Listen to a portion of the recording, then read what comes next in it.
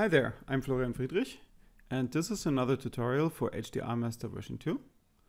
This time we will be looking at the heatmap functionality. Let's open an MPEG-4 file, start the analyzer, switch to the heatmap, maybe select a meaningful frame. We see some wonderful colors here. Let's switch those off for a moment. Yeah, so basically what heatmap is good for, and some people might call it color map or false color, it's basically a feature that is present in many production monitors so that people can see where the highlights in a scene are, and so that they don't overexpose and things like that. For HDR productions in particular, it's very important that we don't exceed levels that can't be seen afterwards, because, you know, we would be wasting encoding efficiency and the values might be clipped by the playback devices anyway. So to show you what we're talking about, I'll switch on these false colors again. And I'm sure you are aware that those colors come from converting the pixel values to luminance values, in this case based on max RGB. Which means that all the individual channels R, G, and B are converted to theoretical luminance values, which is not real luminance because we have a real luminance mode as well. In this real luminance mode, we are calculating the cap Y value, the CIE cap Y value, instead of just converting RGB subpixels to the light values that they have within the EOTF. So let's look at the presets. We have different presets here, and one preset which I find very helpful is the 1000 nit clipping only. This preset shows us where our content is exceeding the 1000 nit mastering environment. So in this case we have quite a few sections in the image that are exceeding 1000 nit.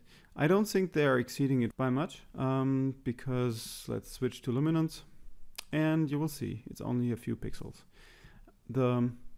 Another thing we could do, we could go to the 4000 nit clipping and we will see everything disappear. That means that no pixel in the image is exceeding the 4000 nit mastering environment. Doing HDR grades and HDR QC on my own, heatmap actually helps me to understand where in an image we see problems. So for example, after analyzing the max-CLL and max-fall values, we might have a report of a specific frame exceeds this specified luminance value. And with heatmap, we can go to this frame and analyze the area where the problem is happening. And after we found the issue, we are able to export the image and then send this image to a colorist, for example, to fix the issue. Now let's take a look at all the different options that we have here on the right side. First of all, there's a color space where we can pick in between 2020, 709, sRGB, Adobe RGB. Most likely we will use BT2020 since this is the container we usually deliver HDR with. The next choice that we have is the EOTF. Different options here as well. Hybrid log gamma, standard dynamic range, where we can adjust the gamma value and the peak luminance. The picture level, which is purely related to the signal values, not applying any EOTF.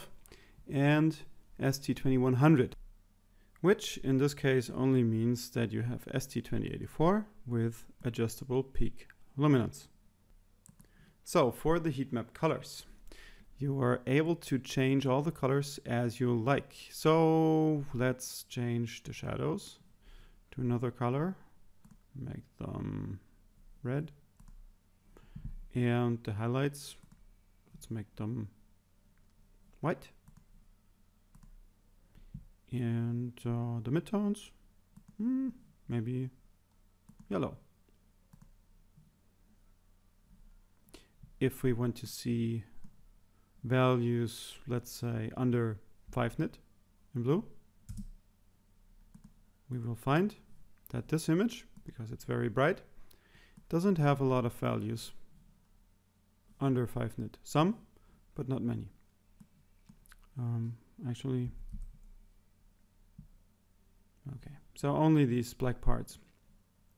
If we, for example, switch this to 50 and this to 20, we will increase the number of black pixels in the screen. And you should be aware that in between those values, the colors are fading. So, for example, up until 20 nit, it will be black, and then up until 50 nit, it will be fading from black to red. So, you know, in the section in between, you will have some dark red, this dark desaturated red. We go back to the default. And we always have the ability to use the source color instead. So it's fading from the source color to the selected color. This gives us the ability to only color in specific luminance areas of, or light areas of the image. In the area selection, we're able to apply only to a selected area. So we can have the original image and the heat map image side by side. If we don't need the legend here to tell us what the colors are for, we can switch it off. And we are also able to select individual items of this text overlay. Okay, that's it. I hope you found it useful, and see you next time.